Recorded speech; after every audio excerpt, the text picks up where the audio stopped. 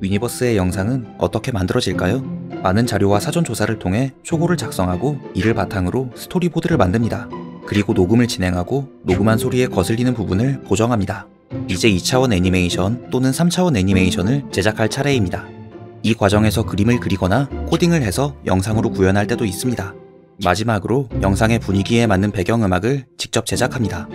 이렇게 하나의 영상을 완성하기 위해선 많은 노력과 시간이 필요합니다. 에너지 드링크와 커피로 밤을 새우는 것은 이제 일상이 되어버렸습니다. 그럼에도 위니버스는 이런 영상을 계속 만들고 싶습니다. 그리고 여러분이 함께 해주신다면 더 많은 영상과 더 큰 파급력을 만들어낼 수 있습니다.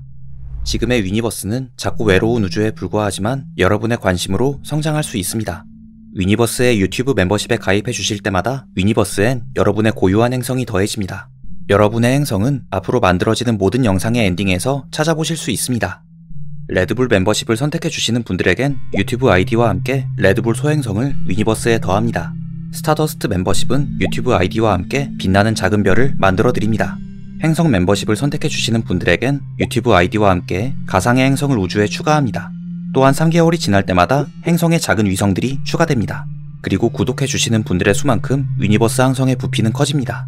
위니버스가 만드는 콘텐츠들이 유익하다고 생각하신다면 이처럼 멤버십으로 영상 제작에 참여하실 수 있습니다. 응원해주시는 여러분이 없었다면 여기까지 올 수 없었을 것입니다. 모든 분들에게 진심으로 감사드립니다.